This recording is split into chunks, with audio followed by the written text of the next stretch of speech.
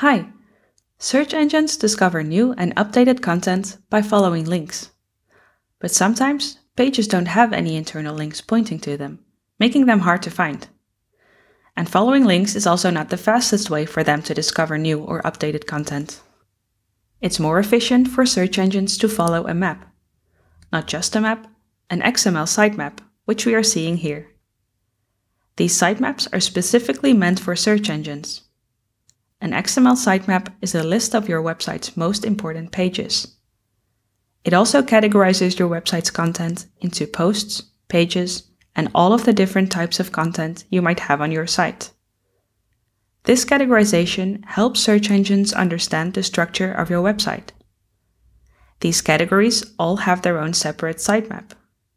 If we click the post sitemap, for example, we'll see a list of all the blog posts published on Yoast.com.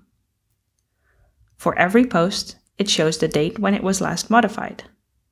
This helps with SEO because you want Google to crawl your updated content as soon as possible. In short, XML sitemaps give search engines an overview of your content. They can provide backup in case of bad internal linking. They can assist with crawling, and they give important additional information to search engines, like when the content was last updated and how it all ties together. But how do you create an XML sitemap?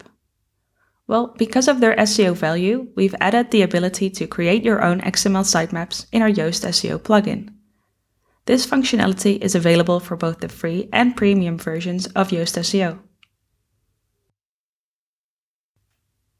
If you have Yoast SEO installed, the plugin creates an XML sitemap for your site automatically. If we go to the Yoast SEO settings and then to features, we see this toggle here, which is automatically switched to on. You can access your own XML sitemap by clicking the question mark and then this link that says See the XML sitemap. Yoast SEO also lets you determine what exactly goes into the sitemap.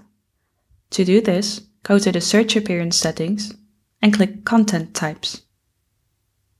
Here you see separate settings for any type of content you have. If you switch the toggle for Show X in the search results to No, this type of content won't be included in your sitemap. What's more, Yoast SEO splits up large XML sitemaps to keep them fast, and you can add your sitemap to Search Console and other webmaster tools. This will help search engines find your sitemap fast and allows you to check for sitemap errors.